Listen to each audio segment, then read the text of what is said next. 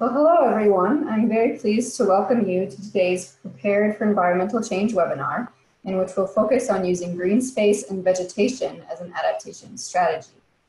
My name is Andrea Webster. I'm the Implementation Manager here at the Environmental Resilience Institute at Indiana University, which is part of the Prepared for Environmental Change Grand Challenge Initiative. My job is to connect local governments in Indiana across the Midwest with resources that will help them prepare for climate change. So we're very happy to have all of you with us here today. A few logistics before we get started. We are recording today's webinar, and a copy will be accessible on the ERI website within the next week or so. We will email it you once it becomes available. So everyone is muted, and we ask that you save your questions until the end, but if you have an urgent question during a presentation, feel free to enter it into the chat box, and on your behalf, I will interrupt our presenters and ask that question. To access the chat box, you can hover your mouse over the Zoom window and the chat function should appear, or a button to show you where the chat function is should appear. So with increasing precipitation that we're experiencing in the winter and spring, much of which occurs in heavier downpours, we need strategies to deal with all of that excess water. Purposefully placed green space and vegetation can do wonders towards that end. And I'm pleased to introduce today's speakers who can provide some insight on that topic.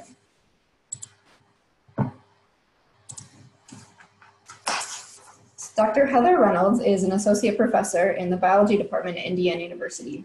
She's the co-leader of the Urban Green Infrastructure Working Group at the Environmental Resilience Institute. She'll be our first presenter today.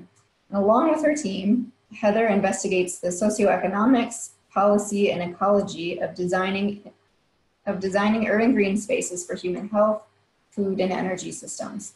Along with her today is Dr. Jeff Wilson. He will be on today's webinar and is available to answer questions. He's a professor of geography and is the Associate Dean for Research in the School of Liberal Arts at IUPUI, which is Indiana University, Purdue University, Indianapolis. His research interests include environmental applications of remote sensing and GIS technologies in urban environments, particularly in the context of health and well-being. We also have Miss Brenda Scott-Henry with us today. She is the Director of Green Urbanism and Environmental Affairs at the city of Gary, Indiana. She has over 15 years of experience in environmental programs and services. She also serves as the Stormwater Coordinator and is primarily responsible for the planning and implementation of the National Pollutant Discharge Elimination System permitted program. She directs the environmental, operational, and programmatic requirements for all water, land, and air quality protection projects and planning efforts. She also collaborates with city departments and organizations to increase municipal efficiency while maximizing sustainable impacts on the community. So that is your panel today. We're very honored to have those three very talented individuals providing some information to us today. And so with that, we have a few announcements before we get started with our content. So first I want to welcome the variety of folks we have on the call today. We have a number of people from the state of Indiana and from across the Midwest and across the United States, and even a few people from Canada. So welcome to all of you. And if it's your first time, we hope you enjoy it, and we hope that you tune in for future webinars. We have two webinar co-hosts. One is the Association for Indiana Counties, which was established in 1957 for the betterment of county government.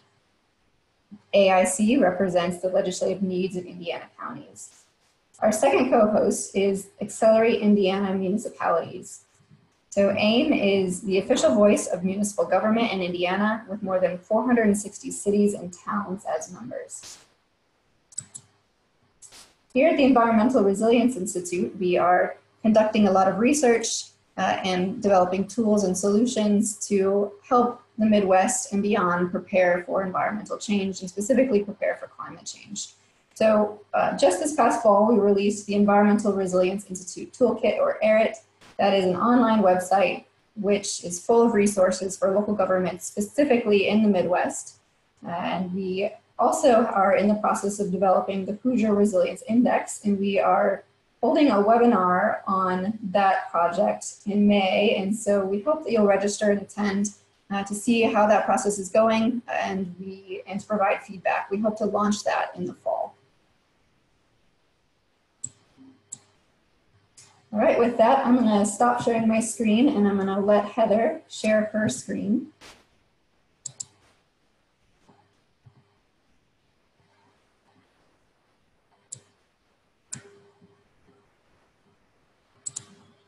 Okay, thank you, Andrea. Hi, everyone. Welcome and thanks for being here today. Let's see. There we go. Let me start by acknowledging that I'm not a flood control expert. I'm an ecologist, but I'm working with Jeff and a number of other scholars to develop a GIS-based platform for inventorying and mapping urban green infrastructure and associated social and economic variables and climate change risks. So this first slide is just to show sort of a concept of our vision. You see the central GIS layers in the middle. And the idea is that this will be a tool and a resource for cities to be able to analyze their green infrastructure, figure out where it's working well, where there are places where it needs to be strengthened, so that they can better provide services like flood control. So we've been working a lot on the logistics of this platform. We've just started to think about how to use a platform like this for planning flood control green infrastructure. And it'll be great to get feedback, hopefully, from the audience at the end about whether the kinds of planning issues and tools that we are considering resonate with you, as well as your specific data and planning needs. It would be great to get some insight on that. So with that sort of overall context and vision, let me start with a few introductory slides, and then I want to work through an example planning issue. So urban green infrastructure is broadly defined as networks of urban green spaces that are managed for their benefits or their eco-services. And as the images show, it can take many forms. Some examples shown going from left to right are bioswales, riparian corridors, food-producing gardens, urban forest and park, and then green roofs all the way over on the right.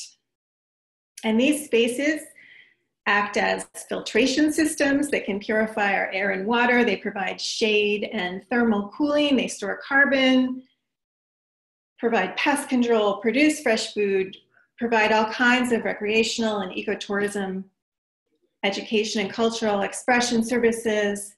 All of these things contribute to our quality of life. And of course, they also can provide flood control, which is the focus today. And images like this are, of course, all too frequent. We've all experienced, in Indiana at least, a lot of water on the ground. And this is happening, of course, because, as Andrea alluded at the beginning, our climate is changing. It's getting warmer as well as wetter. And these are just a few statistics from the Indiana Climate Change Impact Assessment, whose URL is listed at the bottom of the screen. And you can see, you know, we've already seen increases in precipitation of over 5.5 inches over the last century, but this is projected to continue to increase. And particularly winter and spring precipitation increasing by mid-century, 20 and 16%, more of this precipitation falling as rain instead of snow, and more heavy downpours.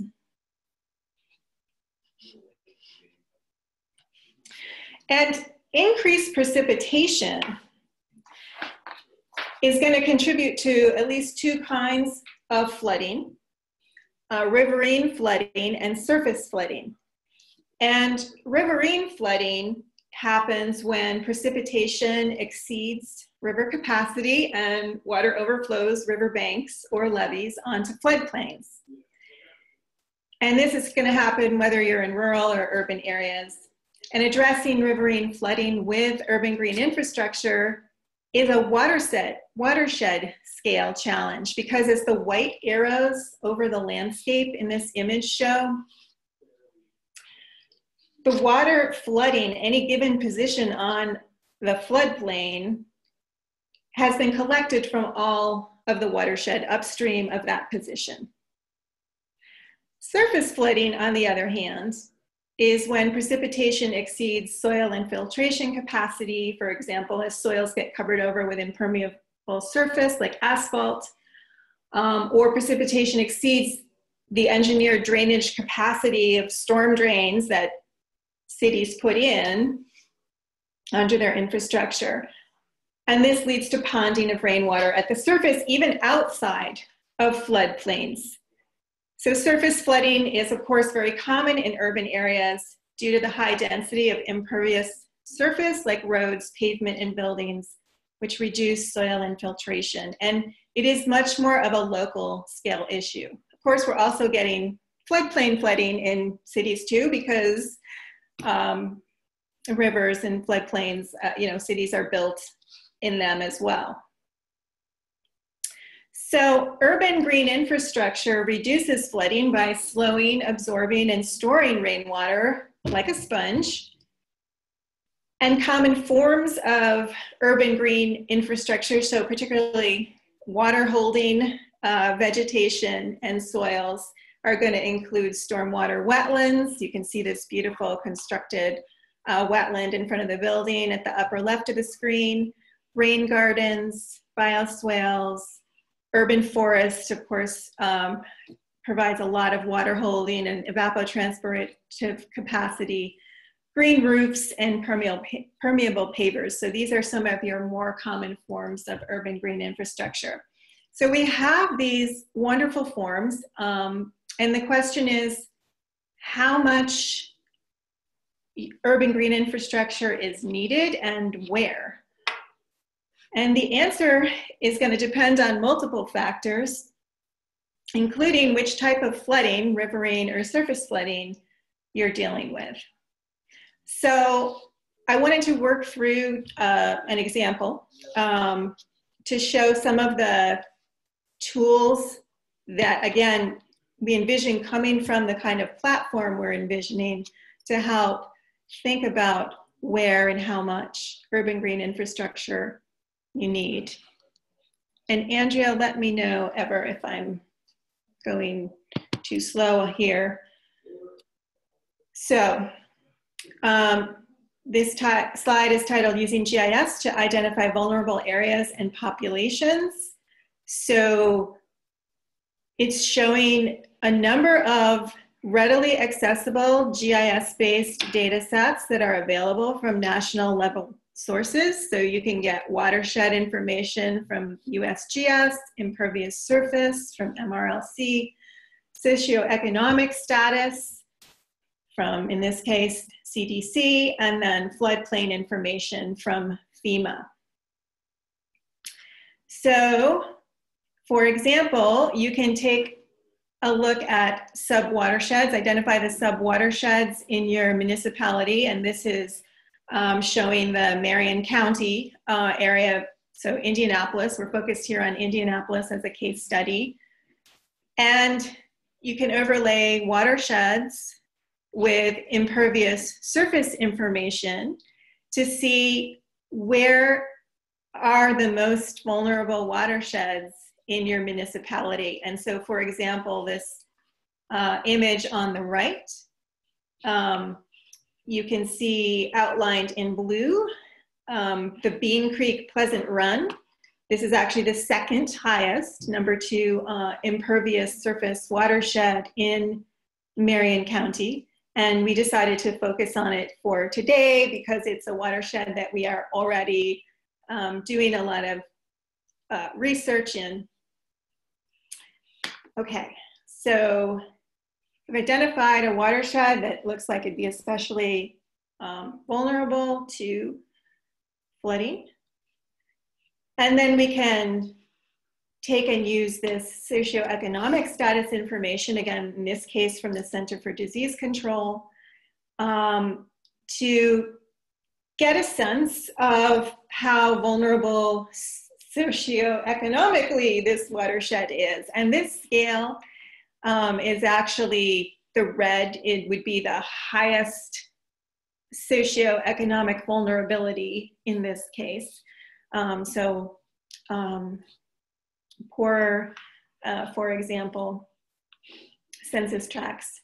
And you can see that there is quite a bit of orange and red, even yellow. Those are sort of the higher vulnerability areas. So again, these are just tools that we can bring together to help us think about where we might want to prioritize urban green infrastructure given limited resources. And then we can also look at FEMA floodplain hazard potential. So what this slide is showing, you can see the legend. Light blue, for example, is 100-year floodplain. The next darkest 500-year, whether it's levee protected or not, and floodways. So you can see the areas that are going to be vulnerable to riverine flooding in this waterway. Heather, a question came in through chat. On the previous slide, could you define what you mean by socioeconomic vulnerability within this context? Yes, sorry about that. So this particular index is using 4 variables to get a sense of the socioeconomic vulnerability of the population. And the 4 variables going into this are percent below poverty level, percent unemployed, the income level, and the percent with no high school diploma.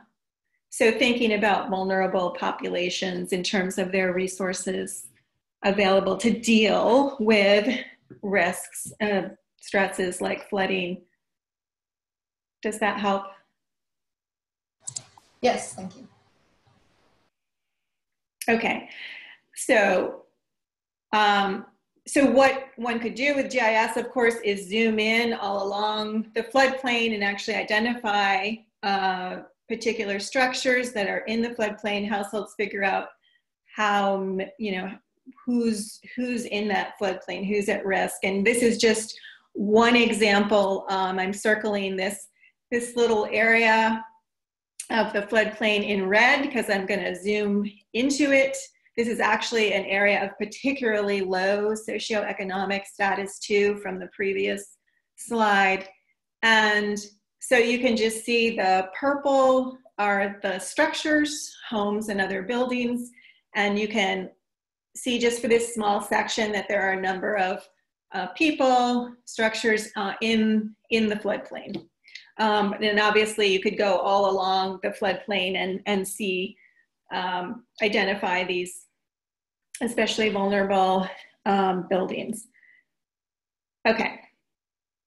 So then the question is, so Jeff and I were thinking about this, okay, in thinking about how to employ urban green infrastructure to help mitigate this kind of risk, especially as we're going to be seeing more flooding with this, increased precipitation from climate change. But when you're dealing with riverine flooding, and this is something that Jeff was very good about pointing out to me, is, it's a watershed scale issue. So you're not going to just go in and put some urban green infrastructure around a given structure here in the floodplain and think you're going to protect it from this flooding. So just a thought process for how much UGI is enough when you're talking about mitigating riverine flooding. We did a little back of the envelope calculation for the Pleasant Run waterway. And so if you look at the table here, first question is, well, what is your target reduction in flood risk? You need to have some target. So one way to think about that is think about, okay, of the 100-year flood peak discharge, you want to mitigate a certain percentage of that peak discharge, or peak discharge being the maximum volume of water that's coming through at the peak of a 100-year flood. And so over on the right, you can see the resources where you can get this type of information for Indiana, for example. Every state will have its own resources. But so ballpark answer, let's just say we wanted to mitigate 1% of a 100-year flood peak discharge. If you look up what that peak discharge is for a position fairly low in the watershed of Pleasant Run, you get, that's 4,430 cubic feet per second of water. So if you want to mitigate that 1%, you need to find a way to store 44.3 cubic feet per second of water. Okay, so that helps set a target. Second question then, how much storage capacity is required to meet that target? Okay, so cubic foot per second, when you're dealing with storage capacity, you need to convert to acre feet per day. And there are various online hydrology converters that can help you do this. If we do this conversion, you get, okay, what you need to store is 87.8 acre foot of water per day. And I converted that back to cubic feet, and you'll see why in a moment. Because then, okay, so it helps to think about the scale then. You're looking for 87.8 acres that can hold a foot of water in order to mitigate that, 1% of that 100-year flood peak discharge. So it really speaks to how it is a watershed scale problem, and how we really need to think seriously about incorporating urban green infrastructure into our development as we go. So capital costs then, to get some idea, and this is just capital costs, okay, so just the materials. NOAA has a lot of great flood control resources, and one of them that we found is listed on the right here. It provided some estimates of capital costs for different forms of UGI. So stormwater wetlands, for example, relatively inexpensive at $1 to $2 per cubic foot of storage. And so on for other forms gets very expensive when you're talking about green roofs, for example, could become quite high. So anyway, to get a sense of the dollars you'd be talking about, these are in cubic dollars per cubic foot. You can multiply by this number, 3.8 million cubic foot, to get a sense of the dollars that you'd be talking about. Not to, present a discouraging picture, but one to sort of spark us to be thinking about planning in urban green infrastructure as we develop. Just quickly, because I realize I'm pretty much at the end of I'm over my 15 minutes, so quickly. Surface flooding, of course, permits more local UGI solutions. And so on the screen, you can see to the left, this is just an example from Indianapolis of a surface flooding hotspot.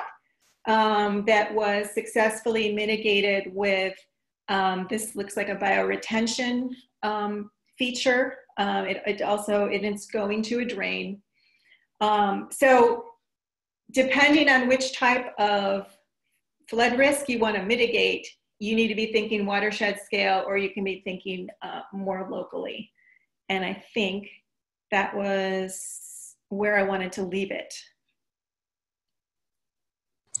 All right, well, thank you so much, Heather. It's certainly nice to start to understand the difference between riverine flooding and what surface flooding is, and how green infrastructure can impact that.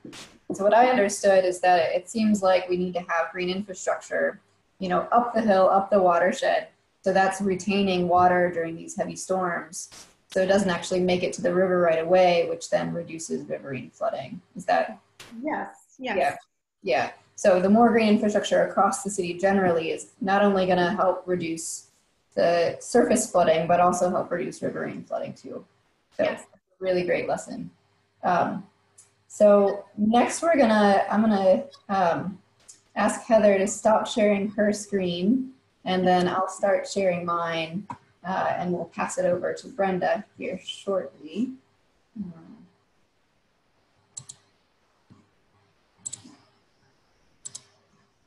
All right, so we're very happy to have Brenda Scott Henry with us here today. So she's from the city of Gary, as I mentioned before, and we're really looking forward to hearing about the projects going on in Gary. So with that, Brenda, I'll pass it over to you.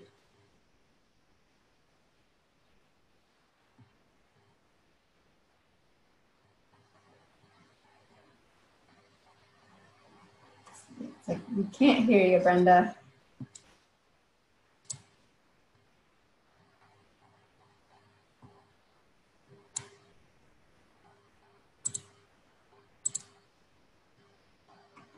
Thank you, Andrea. Sure, it looks like... welcome, and thank you for this opportunity to share the work that we are doing here in Gary, Indiana. Can you see my screen yet, Andrea? Not yet.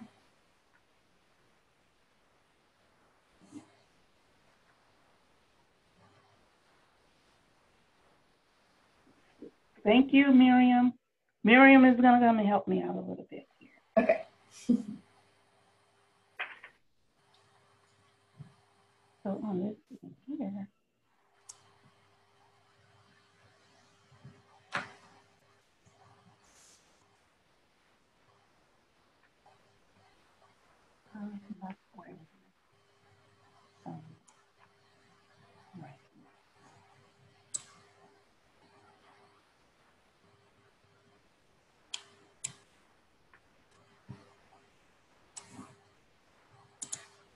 Just want to share my screen.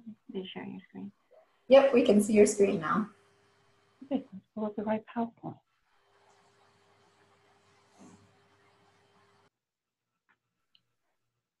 Is that okay? Yep, looks great. Okay, great.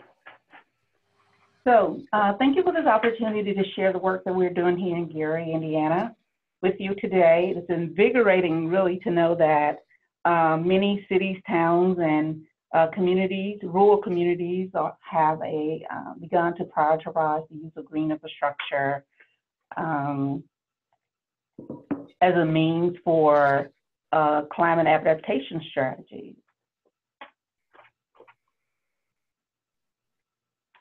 Today I will share with you a brief overview about the city natural assets, challenges that led Team Gary to incorporate sustainable development practices into revitalization strategies, some of our planning efforts, and more specifically, a component of our green infrastructure plan that is going on right now, and the GIS tool.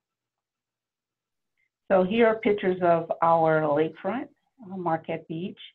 It's on the shores of Lake Michigan. So some of the challenges.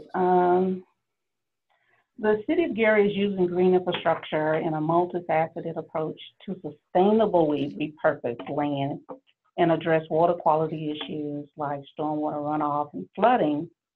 We're also looking at the conservation and preservation areas, land protected areas, and to stabilize the neighborhoods that were impacted by the housing crisis. So we have a high level of vacancy here in the city of Gary, which also presents a unique opportunity for us to implement green infrastructure from lot sizes to maybe even acres of land that we can manage stormwater.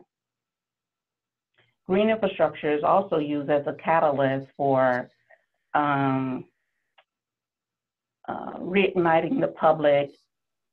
reigniting our public to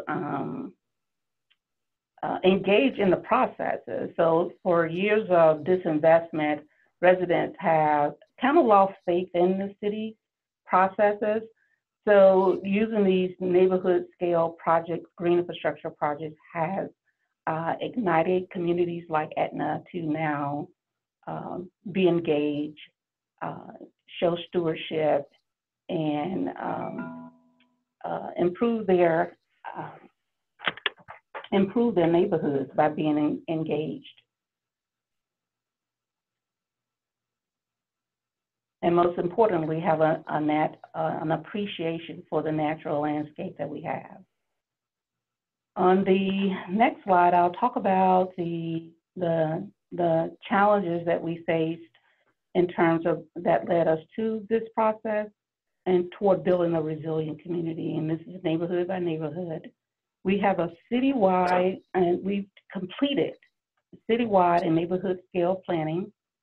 We have an actively civic engagement and public engagement process, and this is primarily due to the requirements of our stormwater permit, our NEPRD's permit to do public education and outreach and public involvement and participation.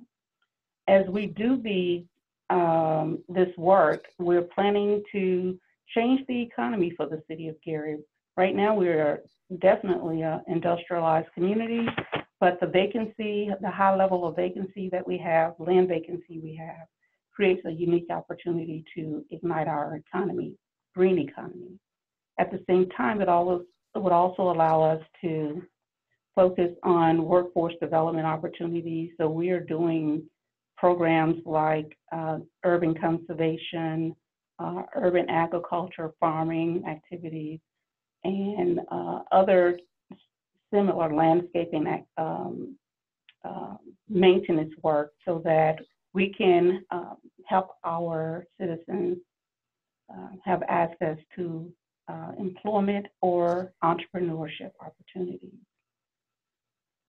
We also have, based upon our experience in working with green infrastructure, doing a plethora of demonstration projects, we can now offer support to those who are in our community, as well as those who are interested in coming into our community to do the work.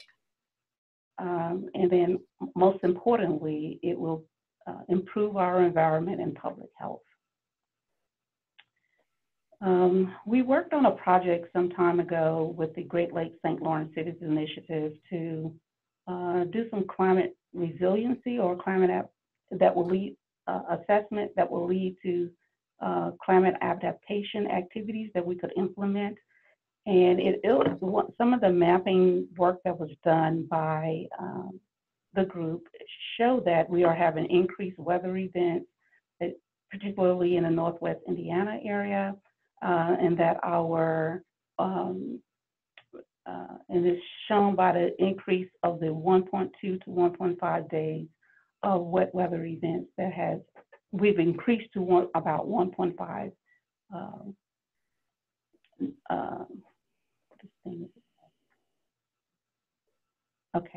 wet weather events are increasing in the city of Gary. And this is actually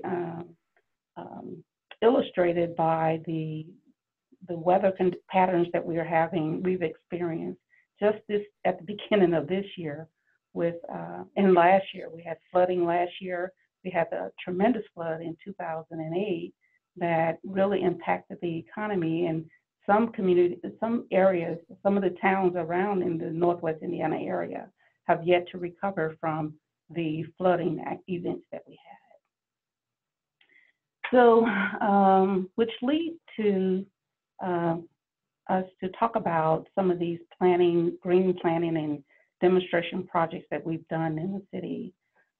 So under the stormwater management plans, some of the stormwater management plans that we've done is the stormwater quality management plan, which is a part of our NEPRD's permit.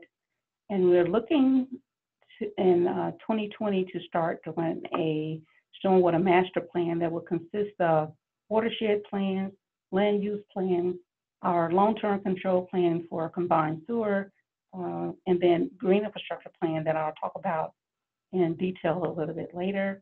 But we've completed the watershed plan in 2008 for the Little Calumet River Western Branch. We've completed the Green Link plan, which is a multimodal trail that connects 30 miles of green space and that encircles the city. And I'll show you a map of that later on in my presentation. We completed a local food, local places action plan, which will help to activate our urban agriculture program. We have over 30 um, farming or community garden groups that are in the city of Gary that are doing things from farming to farmers markets to prepared foods that we are placing in restaurants and utilizing throughout the community. And then we have this green infrastructure land use plan that is in the progress. We should finish this spring. That is being done by our redevelopment commission and planning department to help us to prioritize how we will do green infrastructure in the city based on certain criteria. Some of the model projects, and I have a slide following that will link you to some resources to give you more in-depth information about the projects that we've done. But projects like Vacant to Vibrant and Greater Green were used to stabilize the neighborhoods, as well as repurpose brownfields or just impervious surfaces, large-scale impervious surfaces, like the Sheraton Hotel that we demolished. Then we have I talked a little bit about the climate resilience tool that we have that is now an adaptation model that you can use to assess your adaptation assessment that you can use in any community, and that is available in the NOAA toolkit. And then we're currently working on an integrated water infrastructure toolkit that we can utilize that our wastewater, stormwater, and drinking water utilities can work collaboratively to save on resources, reduce costs, and improve communication among the three utilities. We are also working on a green workforce plan. Given that we have the long-term control plan in the progress and we have to do this work, it makes sense for us to make sure that we invest in our local residents and businesses to make sure that they capitalize on the investment Gary will make to do mitigation work. And then there's also a link to this, to the Sheraton site. We are greening up that space. There's a rain garden at City Hall where we're partnered with USGS to do the stormwater monitoring on the site. And that's a 3-year project where they will monitor the amount of stormwater that will not enter into our combined sewer. And we will continue to use this model to quantify water reduction from going into the combined sewer as a part of our greening efforts.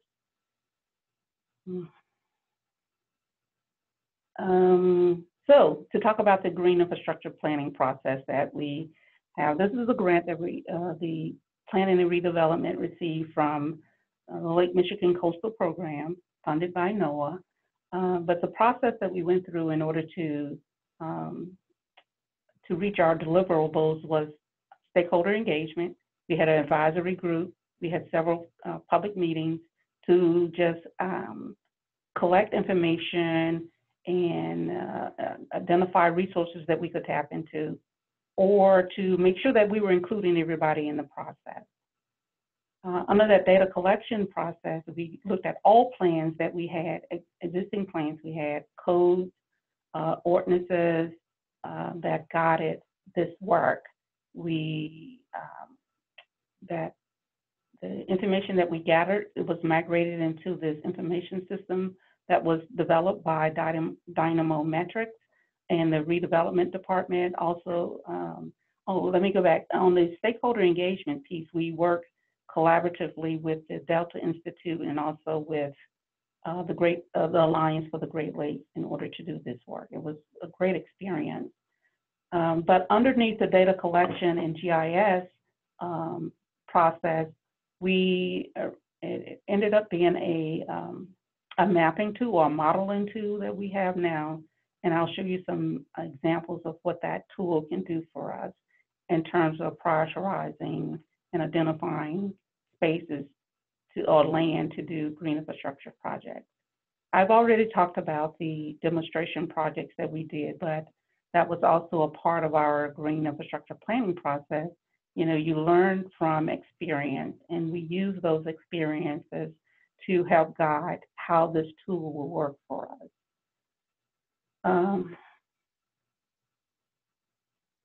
And at the end here, there was a policy scan that was completed. I mentioned that but it helped us to also identify financial resources that we could tap into in order to do some implementation projects. Who was doing what and what guided directed our work. And the next slide, which is stop here. So here's an example of here we go. So the tool the GIS tool that we have is called the Gary Green Infrastructure Tool, GIT, and it allows us to do modeling, suitability analysis. We have things like a green infrastructure framework to guide to prioritize project areas that we will focus on. And these maps were provided to us by the Delta Institute.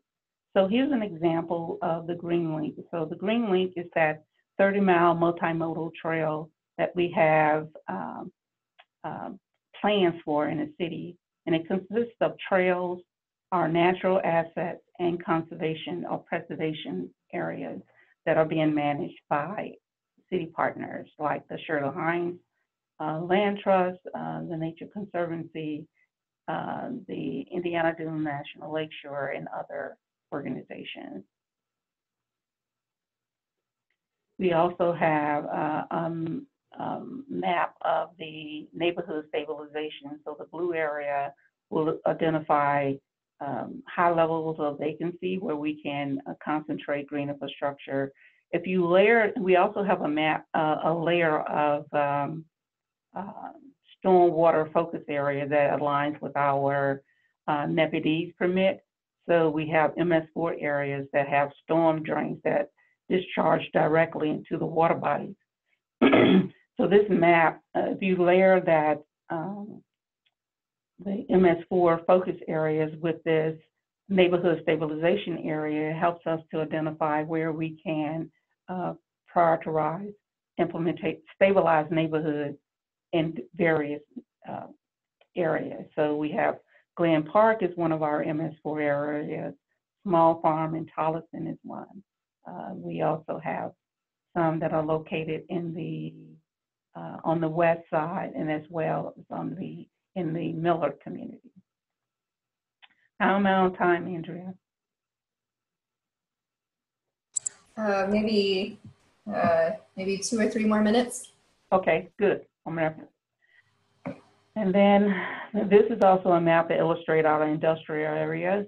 Gary is a highly industrialized community, been so because of the U.S. Steel and the subsidiary businesses that surround it, but here illustrates those focus areas. And then here's a combination of the green infrastructure framework mapping that connects the industrialized areas, the green corridors, which are the yellow lines on major thoroughfares in the city, the green link itself, parks, and then our focus, the blue area, the map of the neighborhood stabilization, and so much more. And then finally, here we have these numbers illustrate proposed areas where we can do green infrastructure installation, and there's a whole laundry list, lots of work for us to do in terms of doing the installation of these spaces. But then there's also a map that shows work that we've already done, and I didn't want to include all of that information into this one presentation because I only have 15 minutes. Then at the end here, I have a list of resources. One of the great tools we have is this online, and you can connect to it, is the parcel count that was done with the University of Chicago and a lot of partners and Team Gary members. That's what we call them now. But if you go to that website, it will show you the inventory of all parcels that we have in the city of Gary. So every residential parcel has been assessed. We have photos. You can see whether it's vacant or there's a structure on there on the site. Then the condition of that property, ranging from good to dangerous. And then we have, so that's an interesting tool for us. It really helps in terms of people understanding what Gary looks like. Then there's also the CRISP model, as I mentioned. That tool is available to you. Vacant to Vibrant was a unique project that was funded by the Great Lakes Protection Fund. There's so much information online. All you have to do is type in Vacant to Vibrant. The Cleveland Botanical Garden did a great job in terms of doing this project. We have a stormwater management community engagement framework that will help communities to make sure that they engage citizens in the process or stakeholders in the process of developing this. And please take a moment to go to our GIS, to the USGS link, where you will see a time-lapse video of the rain garden that we did at City Hall. And then there's other resources available to you too. I want to thank all of our partners that are listed here, and Andrea and my colleagues, thank you for this opportunity to share information about what we're doing here in Gary. Well, thank you so much, Brenda. And I want to tell everybody listening on the webinar today that Brenda shared a lot of resources, and so did Heather on a few of her slides, and I'll make sure to send those out later today so you can explore them on your own without having to write down everything that was said today. So I'm going to go ahead and share my screen here again. And while I'm doing that, I just want to remind you that we have several webinars coming up over the next month. We have one per month. It's always the second Wednesday of the month from noon to 1 p.m. Eastern. So I hope that you will register for those. And I'm going to go ahead and move right into questions, because we had a number come in. One that came in is that sorry, my chat box disappeared here. So one question for you, Brenda, is how much of the proposed green infrastructure plan targets private property versus public lands in the right-of-way? Most of it is focused on public-owned land. There was the Redevelopment Commission and the Planning Zoning Commission worked collaboratively to identify, to put together this green infrastructure plan for zoning. So if commercial businesses are moving to the area, then there's an opportunity for you to install green infrastructure as you're doing your redevelopment project. So, but primarily we're focused on public areas, and we hope to eventually migrate into some private properties where we are encouraging everyone to do green installations. Okay. And another question that came in for you, Brenda, was if the stabilization work includes buying up vacant lots for strategic redevelopment. Repeat that. What's the question? So the stabilization work you mentioned, does that include vacant lot buyouts to strategically redevelop them into green infrastructure or something else? Yes, so we would like to, so in order to do demolition on really blighted property, we have to acquire the property. And this is a grant that we received from the U.S. Department of Treasury under Hardest Hit Fund. You have to have possession of the property. So we have almost close to about $10 million that we're using to do demolition on those sites. The goal is to not have an inventory of properties, but to find reuses for those spaces, whether we're working with doing urban ag or individuals are doing satellite projects to acquire that property. Neighbors can acquire it to expand the space in which they're living in. Sale. So there are different strategies that are we're looking at in order to repurpose those vacant parcels. There are over, I don't know, the number changes from time to time, but there were initially about 7,000 vacant properties that are in the city. It's a lot of, it's enormous. Well, no, we don't want to have it, possession of it. We want to put them back on a tax roll. Well, I certainly appreciate you highlighting the different benefits of green infrastructure in terms of blight alleviation and stormwater management and all the other services that they provide. So another question that came in, I believe this one is for Heather and Jeff. So can you explain the relationship between poverty and likelihood of being flooded? Is there a general proven correlation between poverty and people living in a flood-prone area? Jeff, do you want to answer that, or would you like me to take it? Sure, I could speak a little bit too in the context of what we showed on our slides. Just to back up a minute, we're looking at a number of different socioeconomic and vulnerability indices.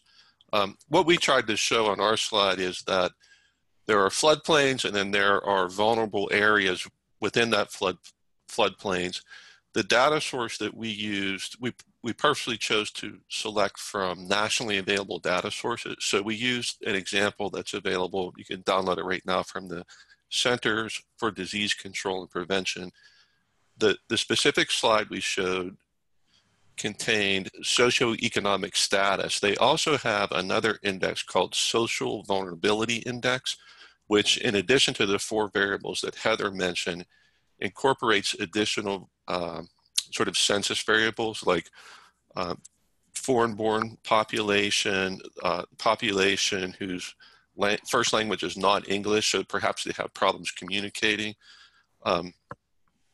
So I would say there could be correlation. There's not a cause and effect there, but it may be helpful to focus on those areas that have lower socioeconomic status and to prioritize them because they could be the most vulnerable.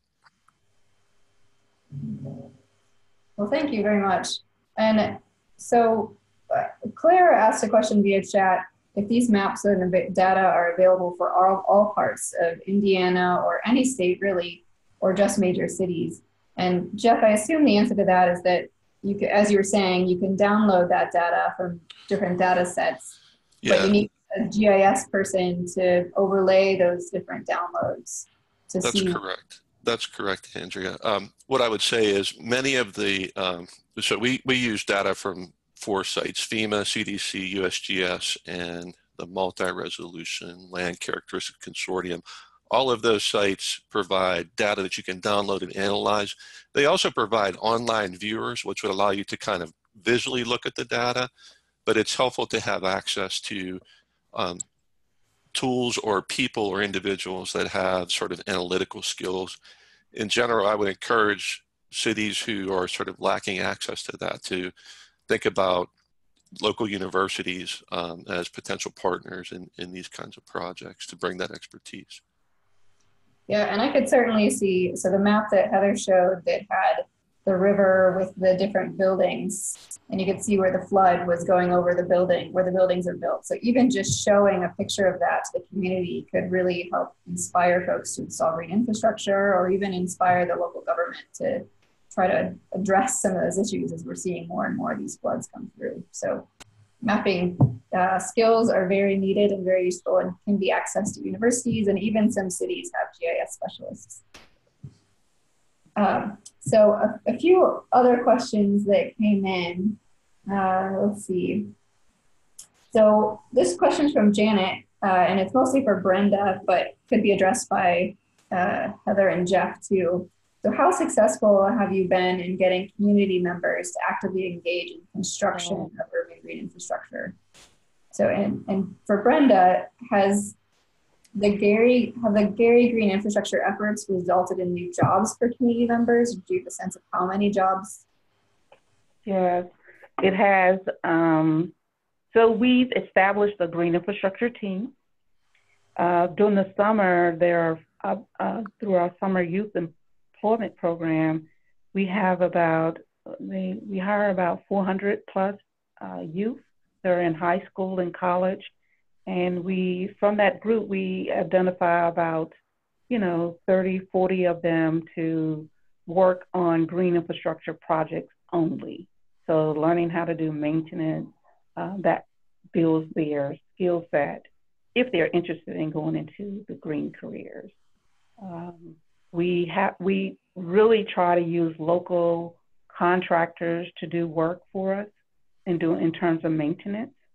And then one of the things that we are challenged by is having a local landscaper that we can hire to work with residents to do the installations, or citizens to do the installation of the green infrastructure. One of the programs that we have, we do not have a problem with community engagement.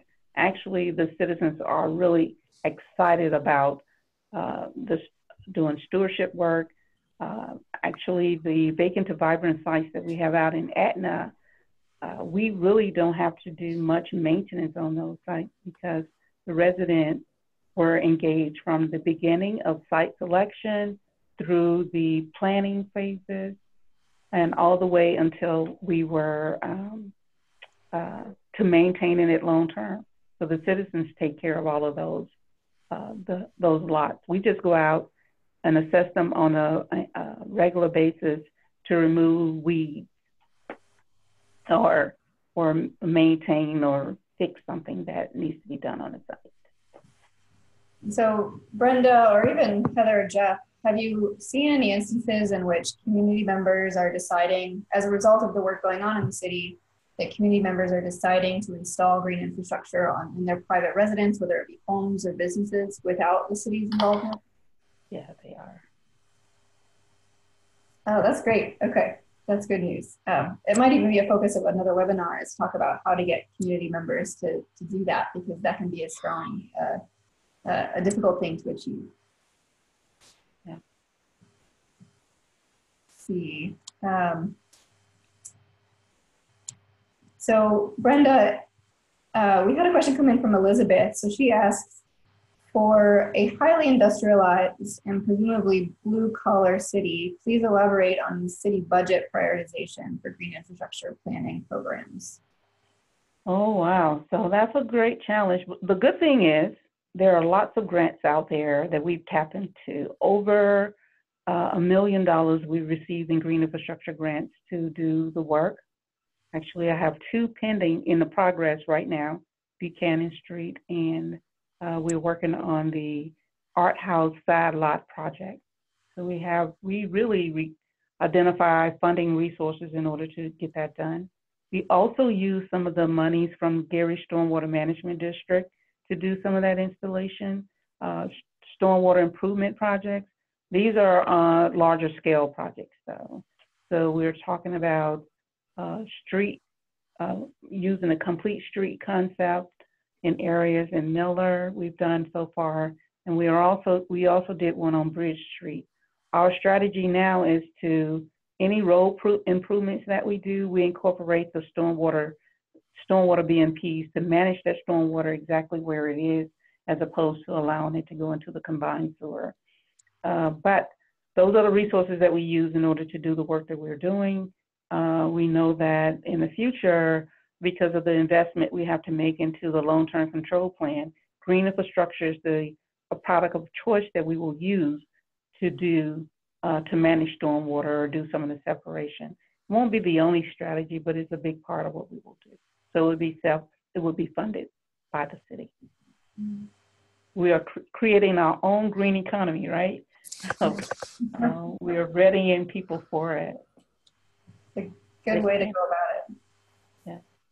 So Brenda, you mentioned before that you have a tool that Gary uses to identify and prioritize locations for green infrastructure. So you may have mentioned this before, I apologize, but that's a tool that was developed by a consultant? Yes. Okay. So the GIT, we call it the Gary Green Infrastructure Tool. Okay. And Do you know? It will. It doesn't now. It will. In collaboration with some other things. The way we identify sites where we will do this work is based upon citizen complaints. We know where based upon some planning efforts that we've done, we've identified some areas where we should focus. The Green Link is one of those. So that plan was done in 2008. So identifying locations is not the most challenging. Using grant funds and identifying the right location because of its public property is the other challenge. Sometimes the flood areas are not necessarily the vacant areas. So there's a combination of things that we have to do.